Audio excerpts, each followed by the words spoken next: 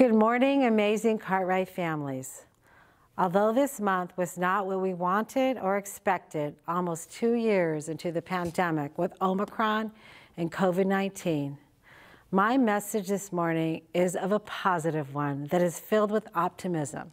Why, you ask? I think you know the answer. We are all working hard together, going forward and making it work.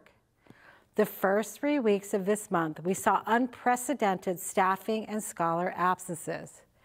But we also saw your teachers, our bus drivers, cafeteria staff, principals, assistant principals, all district office staff members out at your schools, ensuring we were keeping schools open.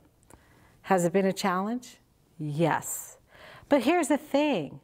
Our Cartwright Familia will do anything for your children, and we know you will do the same. Together, we will continue to get through this with patience, understanding, and with the perseverance that everyone continues to exhibit.